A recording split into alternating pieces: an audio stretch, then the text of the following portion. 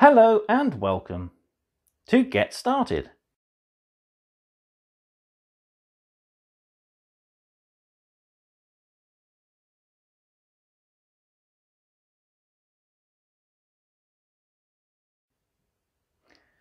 I'm Merlin, and in this video it's time to go fast as the Space Marines bring in the swift and deadly Outriders to help them combat the Necrons. Not only do we build a brand new unit for our Space Marines, we also add a set of ruins to our gaming terrain selection. In episode 4's paint guide, I'll teach you how to add some extra details to our Outrider Sergeant, as well as improving our weathering techniques on terrain features.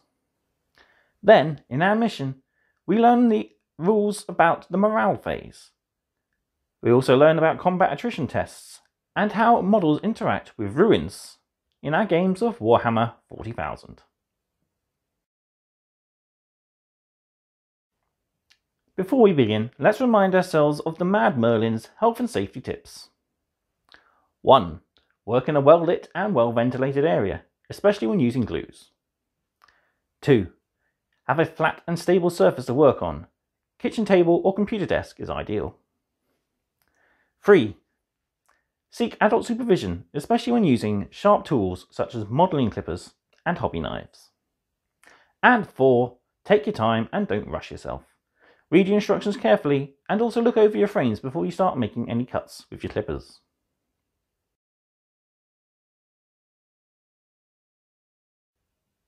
Okay, time to begin building.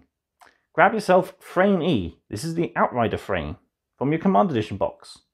You'll also need the 3 oval bases to mount your Outriders on. Then you'll need Terrain Frame A and Terrain Frame B. These build up our ruins. Right, I'll see you at the paint desk.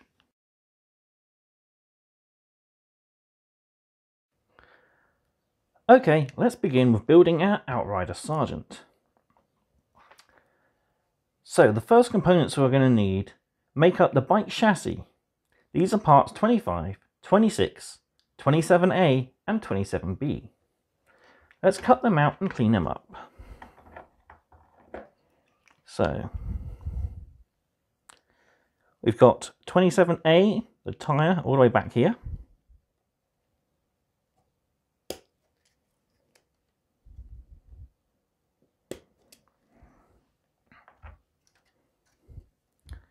The chassis components, 25 and 26, are at the bottom end of the sprue. Just work your way around, cutting off all those tabs, taking care at the back here, we don't want to cut off this bar. And we also don't want to damage the tabs that go into the base.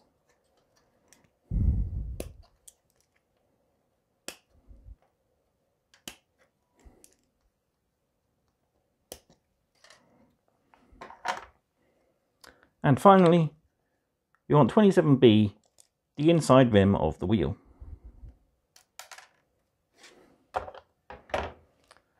Alright, I'll get those cleaned up and we'll continue.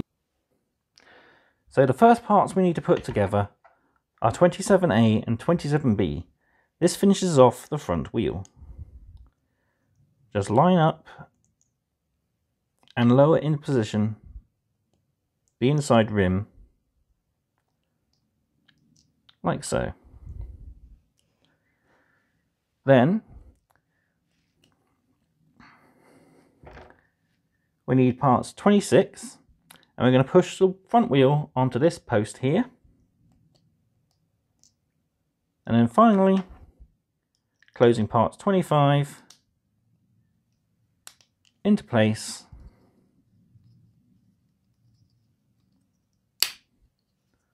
with a snap, like so.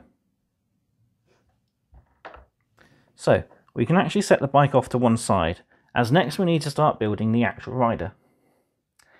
So for this we need pieces 28, 29, 30, 31 and 34.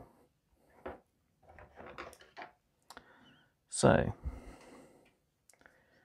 if we look on our frame,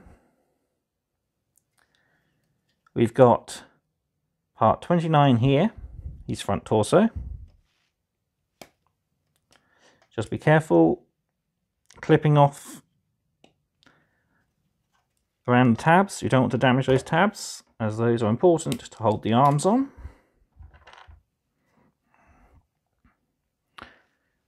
We've also got 31, his backpack.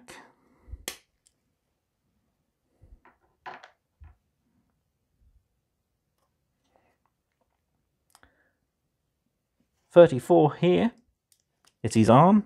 Again, be careful of the details on the bike. So you've got the end of the handlebars you want to be careful with. There we go.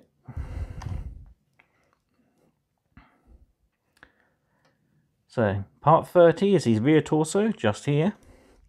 We've got two small posts at the bottom where the legs join on later. Careful around them.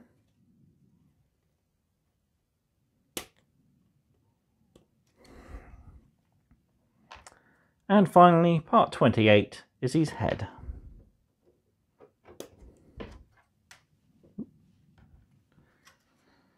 Right, I'll get this cleaned up and ready to proceed. Okay, with those cleaned up, ready to start assembling our components together. So first we want to take parts 30 and 28. And we want to rest the head in a notch just there. Then we'll take part 29, lining up the peg holes, push together, and that will lock the head in place. Next we can take part 30 and push it into place, 31 even, and push it into place like so. Next we can bring back the bike. We want to push a sergeant into the saddle, and then the handlebars on top of the tank, like so. We can set this guy aside again, as we need to start clipping out our next components. Okay, we're halfway through our build. Next we'll add the front fairing and the exhausts, which come attached to the sergeant's legs. So, these are components 35 and 36. So, we've got 35 there, the sergeant's right leg with his attached helmet. So just carefully cut away around these. Good idea to cut here first so we don't put any extra stress on the exhausts. We don't want them snapping. Just work your way around.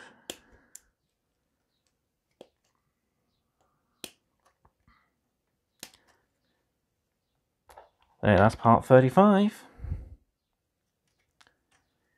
And part 36 is this one here with the little groove in his leg. That's where his chainsword will go. So again, we'll cut around the model until it's clipped out and away from the frame. Right, I'll get those cleaned up and I'll show you how to assemble them. Okay then, with parts 35 and 36 cleaned up, we're ready to attach them to our bike. So we'll start with 35, which goes on the right hand side with the larger holes. Push this in place and click our legs into position. Next, we'll bring in 36 and do the same. This time we'll push the holes through, pegs through, like so, into the holes. And line up all our pegs and tabs like so. Then we should have a pretty much neat front fairing there. So, at this point, we're ready to attach our Outrider Sergeant to his base.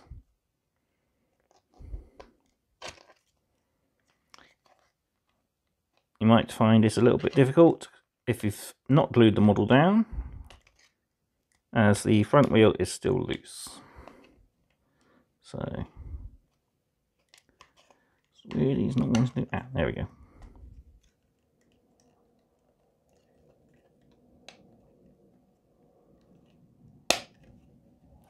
There we go.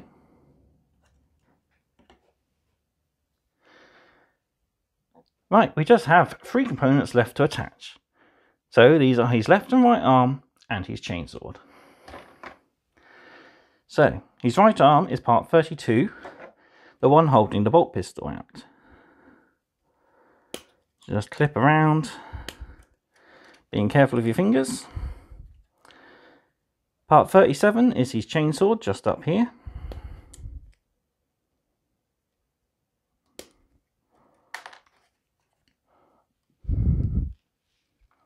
And finally, part 33 is his left arm. Just a single cut, like so.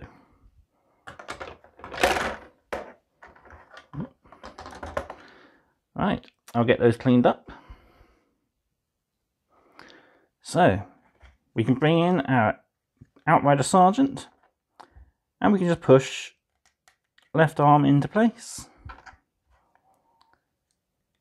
right arm into place, and finally his chainsword going to the notch on his leg, like so.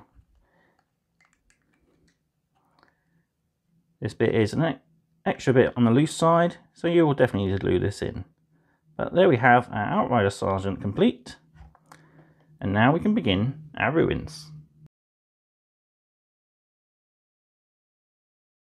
So here we have Ruins Frame A. Both build the exact same way near enough, so I'll show you how to build these. Much like our pipes, the ruins are designed to go together without the need for glue. If you want a more stable hold, just apply a little bit of glue on the yellow contact areas as shown in your command manual. The only other difference between our pipes and these is we have quite a few connecting tabs, more than we are usually used to dealing with. We also have this large star tab in the center of our large wall. This will need to be removed so that part 2 can go in its place. So, the only pieces that must go together exactly as the instructions say are these 2 smaller ruins, the 2 larger ones, so these 2 on this frame and the larger 2 on the other frame, can freely be mixed between the 2 frames to make varying different types of ruins. How you build them is entirely up to you. I do suggest though, for the larger ruins, not to use any glue. They will hold together fairly well without the need for any cement to hold them in place, and they'll look good regardless of how you build them. So there's not much to show, so we'll just go straight ahead. What we'll do is I'll clip all this off camera and clean it up, and I'll show you how they go together. Okay, with our ruins all clipped out, we're ready to begin assembly. The first piece we build, and the easiest, will be our small piece of ruin. So this just has a simple connection tab, pushing in like so, and squeezing until firmly sealed. As I mentioned earlier, these pieces can only ever go together in one way, and as such you can easily glue them together.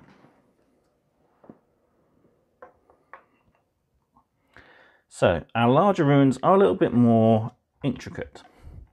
So first off, we've got this Cog Mechanicum vent which goes in here. Don't make the mistake I did in my Imperium guide, where I cut out and got this one modelled up with the other one. I almost glued it in place, but you have to make sure the pipes feed into the cogs in the correct places. So pay close attention when you are building these kits for that purpose only. Other than that, we can now push together in the same way as our smaller rune. These go together a little tighter, but perseverance and plenty of elbow grease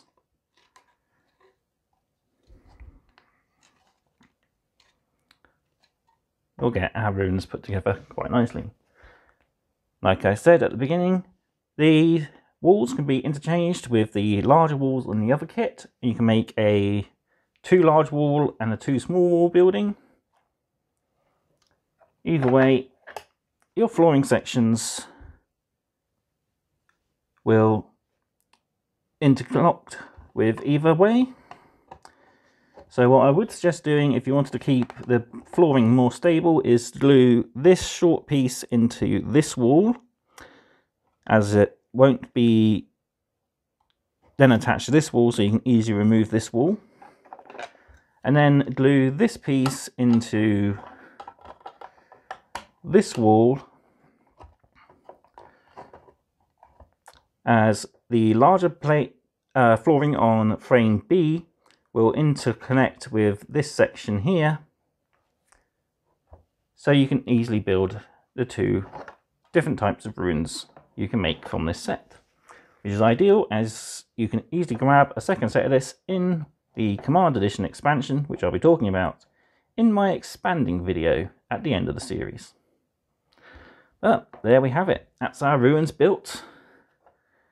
So let's throw some paint on them with this episode's paint guide. There you have it, a brand new unit for our Space Marines and a set of ruins to add to our terrain collection. Next up, we'll add unique details to our Outrider Sergeant, as well as painting details and improving our weathering on our terrain features. To prepare, make sure you go back and watch Video 3's paint guide and paint the ruins up to the same standard as I painted the pipes in that video. Also, before next video, you'll need to get hold of a piece of sponge. This is going to be used for a brand new painting technique that I'm going to teach you. So, that's it for this video. I've been Merlin. This has been Get Started. Thank you very much for watching, and I'll see you next time. Goodbye.